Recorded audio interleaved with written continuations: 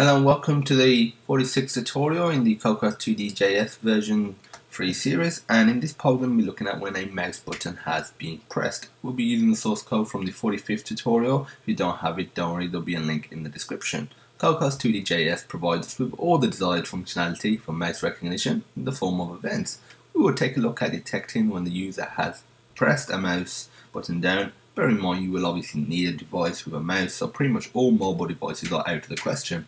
But for mobile devices you can touch, which is covered earlier in this series as a substitute. Let's open our app.js. So if we go on here,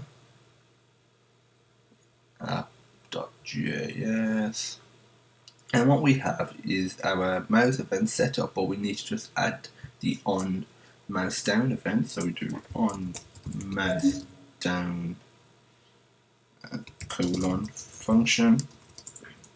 Then we provide the event, curly braces, and in here we're just going to say if we're going to do event.get button. So this allows us to detect what button we've pressed, equals to cc.event mouse.button underscore left. So it's going to detect if the left mouse button has been pressed. If you want more information regarding the mouse events and the different buttons you can detect and how to do it, check the Cocos2d-JS API guide. They've got all the information for it. And what we're going to do is cc.log, and we're going to say left mouse button pressed at, and now we're going to say plus event.get location, so we can get the location that the mouse is at.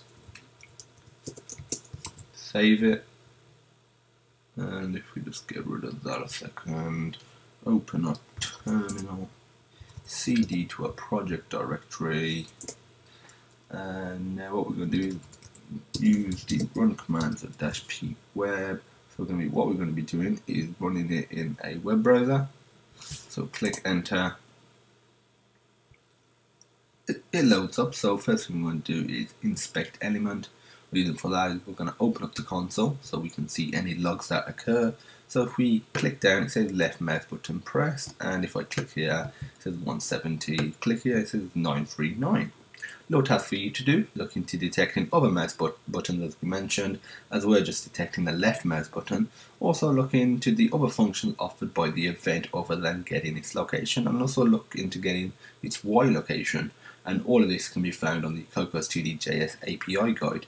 We are now able to detect when a mouse button has been pressed.